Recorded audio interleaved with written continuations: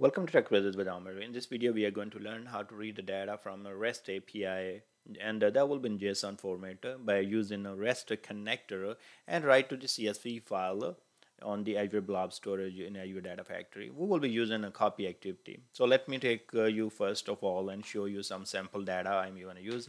So this is the website I will put in the description as well, or you can type it in the just in any of the favorite Internet Explorer you like. And then if you go further down there are some resources there. So if you see right there is a user data. So you can see right there, and then we have some other data such as post, and you can see right there. Okay, so there is tons of data we can use from here. So this can be used for your testing and all that.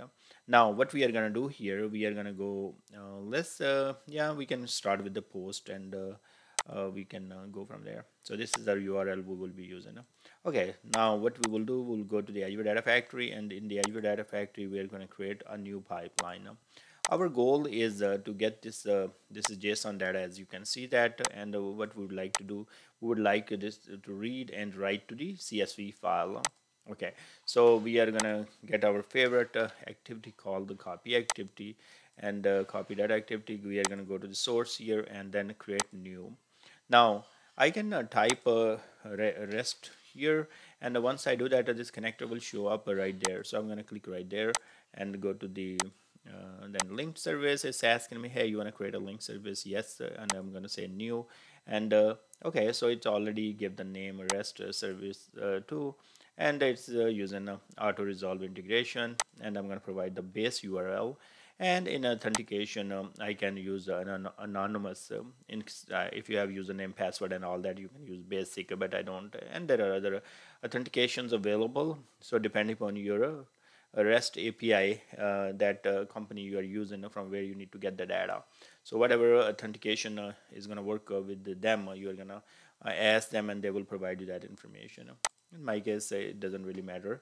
And server certification validation, I depends upon the company. As I said, you can ask them, hey, server certificate validation is enable or not enable. So in my case, if I just leave this enable, it is fine. So I'm gonna hit create, and now what will happen, I'm gonna go to the OK button, and here it's all good. We can go to the preview data and take a look. So you see right there, our user ID and all that is coming correct. Now what I'm going to do from here, I'm going to go to the sync.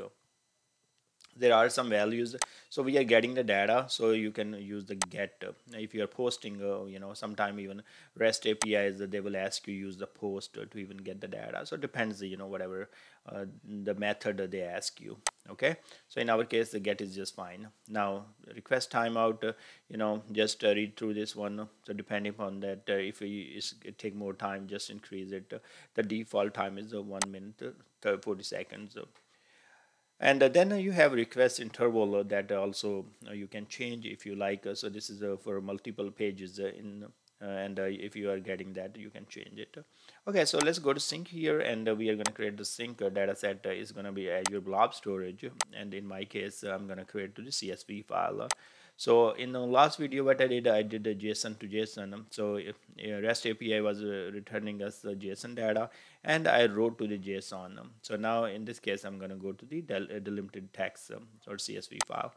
Okay, so here we will create a new linked service, and we will provide our subscription here, and then we will provide our storage account. Now we are going to test our blobs linked service for blob storage and create.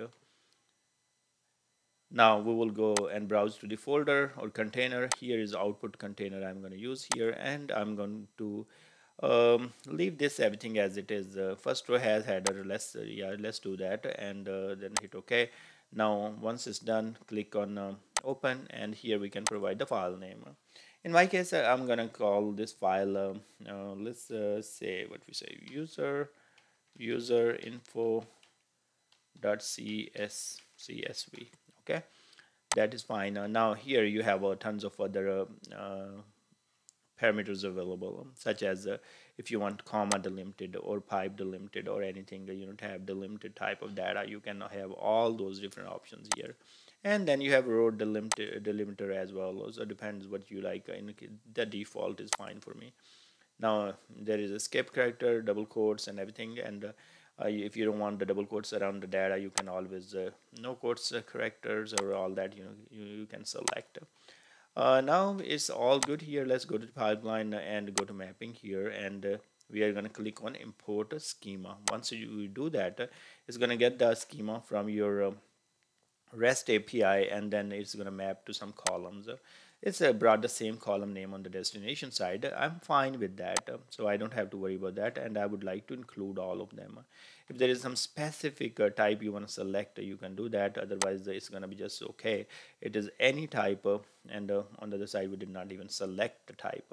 Now user ID, and this looks good. If you want to exclude some column, you can do it. In case, let's say body, you don't care about body, you can always delete. But in my case, I'm gonna just live with it and debug. So it is reading the data from the REST API, and that's the JSON data, and then it is writing to the CSV file on our Azure Blob storage. Let's refresh. It's pretty quick, so it brought all the data here, so you can see that this is a request we are making, and all that information is there. So you have ID, name, sync, and all those so mappings are there as well. Okay, so let's click on this. It read 100 objects and wrote 100 objects. Fine. Now what we are going to do, we are going to go to the our blob storage, refresh there. So if I'm in the blob storage, went to containers, in the container, output container, and this is user info.csv file. Okay, let's click there, and now we can go ahead and edit, and you can see that it has created a comma delimited file for us. So user ID, title, and body, and you can see that the values are right there. So this is our CSV file. Now if let's say you want to put double quotes around each value, as I have shown you already, you should be able to see that. Okay, so this looks good, and this is how you will read the data from your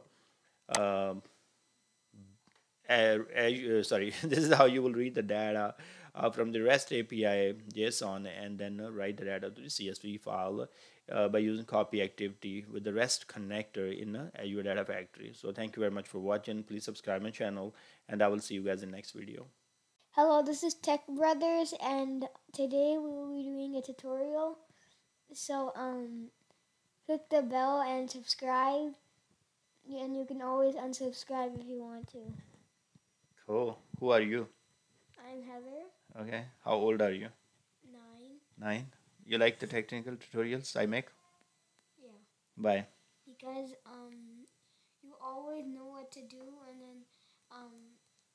then like if you give a lot of information about it. Ah, and so help then, people, huh? Yeah, and then it helps people to understand it. Yeah, that's good. Okay. Thank you.